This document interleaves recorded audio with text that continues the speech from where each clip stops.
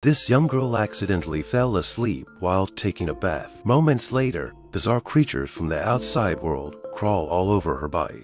Marty's father is a chemical expert who works for the Environmental Protection Agency. Due to the demands of his job, Mark's father took the family on a drive to a military zone in the southern United States. While passing a gas station on the way, Marty went to the bathroom to take care of a physical problem.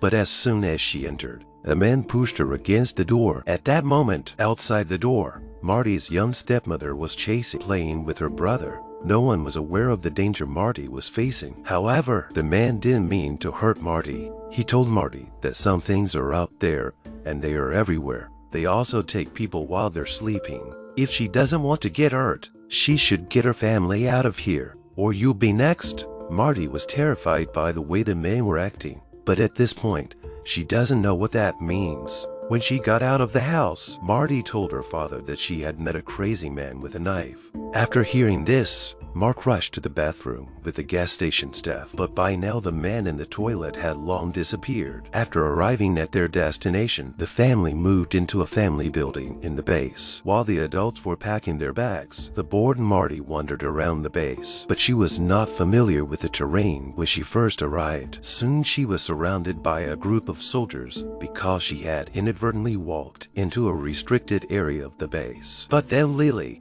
who was driving a sports car, appeared in time and helped her out. Marty was not embarrassed by the soldiers. The two girls, who were close in age, chatted while driving around. Soon they became friends. Only then did Marty realize, why did the soldiers listen to Lily? It turned out that she was the daughter of the person in charge of this base. And at that moment, Mark met with the head of the base and started his work under the leadership of the soldiers. While Mark was squatting by the river to get a sample of the river water, Ani, the chief of the base's medical department, approached him. He wanted to know if the toxic chemical products could cause insanity. According to Ani, recently, there was a strange phenomenon in the army. Many soldiers were suffering from a very serious paranoia. The main symptom is the fear of sleeping and facing their families. In addition to that, they also often suspect the identity of other people. Mark didn't know what was going on in the army, but he was sure it had nothing to do with chemicals.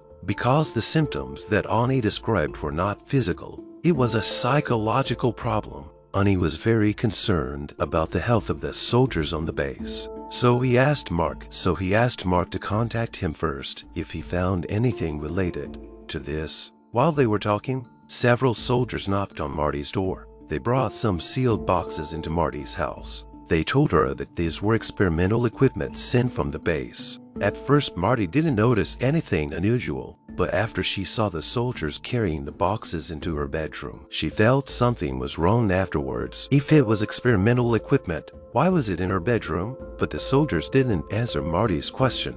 After putting the case away, they left Marty's house. Soon after, the family gradually adjusted to life on the base. Marty's brother, Andy, also started attending kindergarten on the base. During an art class, Andy suddenly realized that all the children's drawings were the same. Feeling that he was different from everyone else, Andy became angry, so he sneaked out of the kindergarten when the teacher wasn't looking. As he walked, Andy got lost and came to the soldier training ground. A handsome soldier finds Andy and sends him home. Soldier Tim fell in love with Marty at first sight. He immediately offered to take Marty out for a ride. But at that moment, Marty's father arrived home from work, so the plan had to be canceled. In the late afternoon, Lily came to pick up Marty and take her to the only bar on the base to relax. Coincidentally, Tim was also drinking here, so they got to talking. At that moment, a familiar face walked into the bar. Marty instantly got nervous when she saw her. This is the same man she met in the bathroom. But the man was like a different person. His face was serious, and he didn't even look at Marty. After Marty brought up the incident in the toilet, the man didn't say anything either. It was as if he had never seen Marty before. The man's behavior made Marty very confused. He even wondered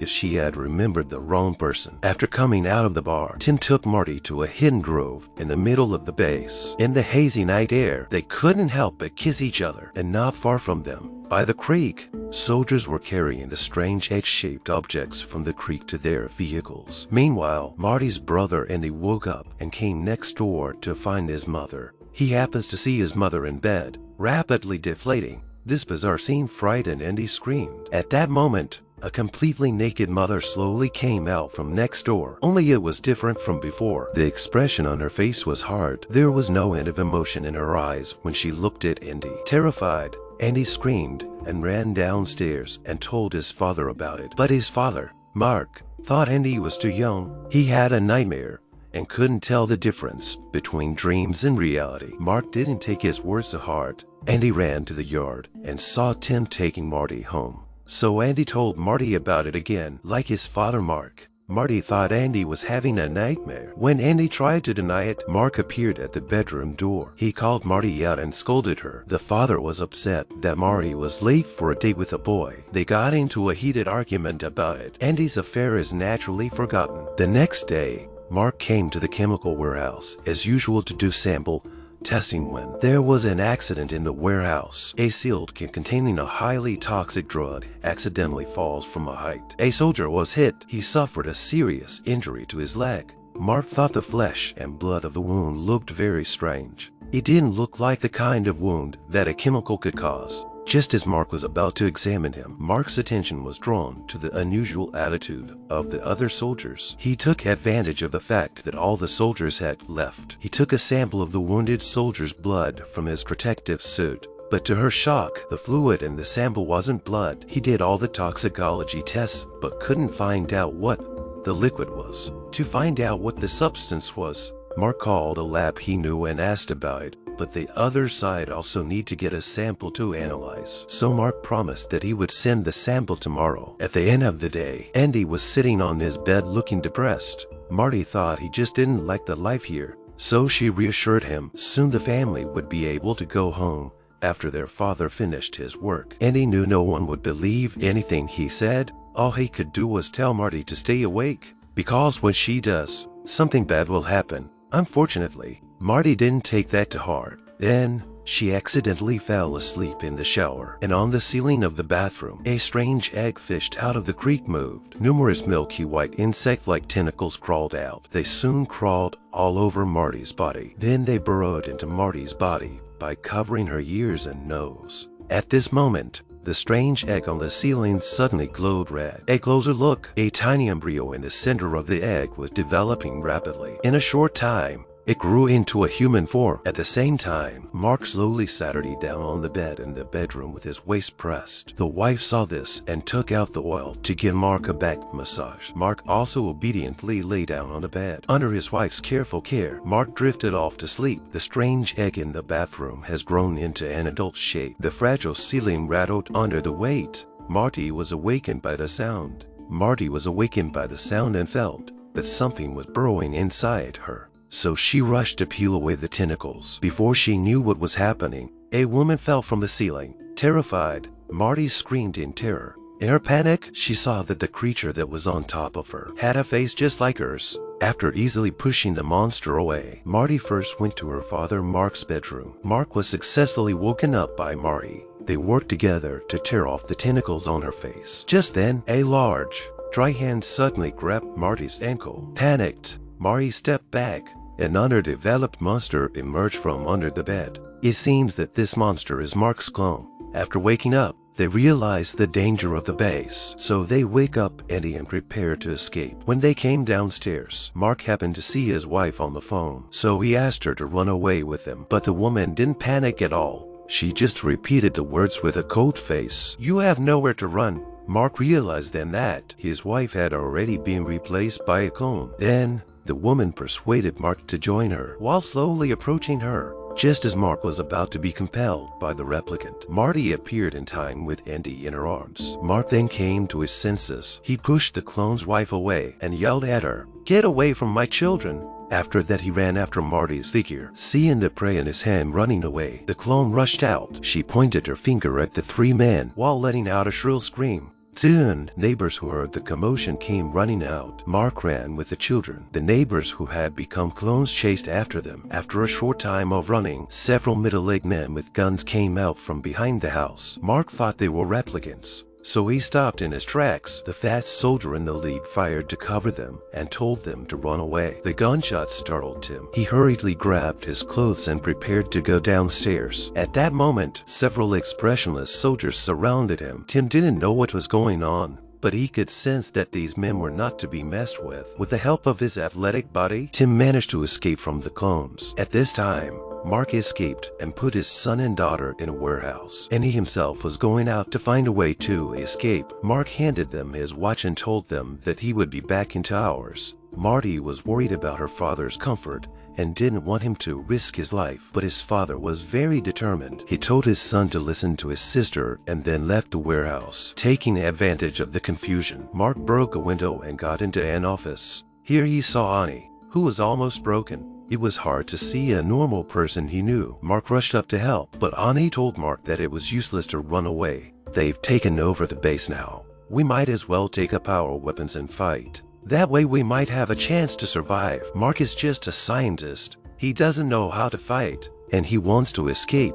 While they were arguing, a series of footsteps suddenly sounded outside the door. Mark reacted quickly and hid, and Annie was surrounded by soldiers with the head of the base. Through the conversation between them, Mark learns that these clones are actually alien beings. They have a highly focused mind. All of their people are in lockstep. In their civilization, there is no ego. The clones persuade Annie to join her. While slowly approaching him, backed into a corner, Annie shot and ended his life. Before he died, his last words were, "You will never get my soul." Soon after, Mark returned safely to the warehouse. He told the boys that he had found a way out and drove them off the base with him. But on his face, Marty couldn't see a trace of happiness. Realizing that something was wrong, Marty tentatively asked her father, where were they going? But Mark's attitude was always cold. He repeated one phrase over and over again. "I know what I'm doing. Don't worry." He also instructed Marty not to show any expressions. Hearing this hard answer from her father, Marty had an answer in her mind. She took the opportunity to pull the handbrake and force the car to stop. Mark knew he was exposed,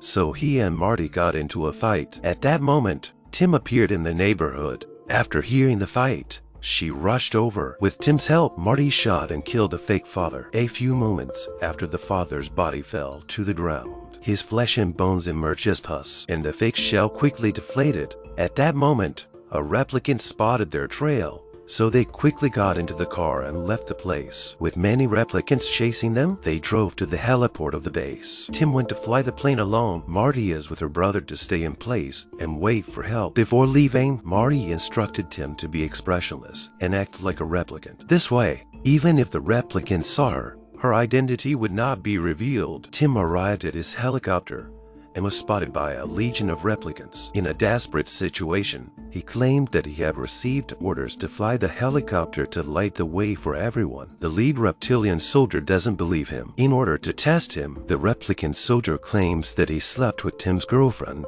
Luckily, Tim remembered Marty's advice. He didn't show any emotion. The clone soldier then let him get on the helicopter. Soon after, Marty and Andy were captured by the clone army. They were put into an ambulance. Tim, who was flying the helicopter, saw the scene. He followed the ambulance in his helicopter. On the way, he finds that the base has been completely overrun by aliens. The whole base is like an alien hatchery. Marty and Andy were brought into the incubation center. Numerous clones are created here. Tim finds Marty and Andy being cloned, while the other clones are dealing with the struggling humans. He found Marty, who was being cloned. Just as he was about to wake Marty up, Marty's clone had successfully hatched and woke up. Tim tried to pull out Marty's tentacles when he was stopped by Marty's clone. At the risk of being discovered, Tim quickly ripped off Marty's tentacles. The next second, the Marty replicant lost its nutritional supply and struggled in pain. Marty and Tim didn't stay here long. They pretended to be clones and escaped.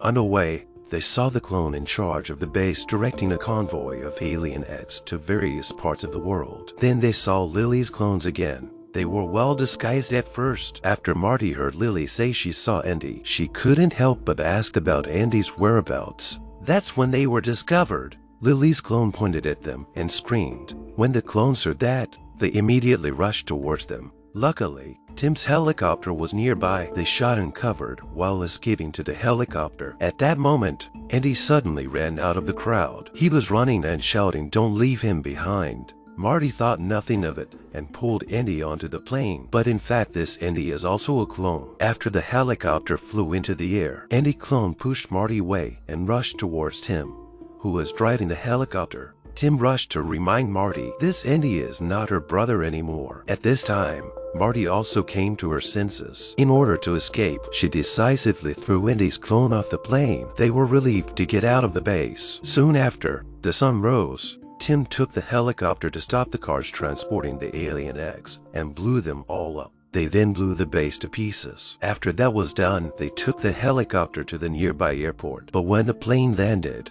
they heard the familiar tone of the clones. "Where do you want to go? Where can you escape to?" You can subscribe and leave comments if you have any ideas. Thanks for watching. See you next time.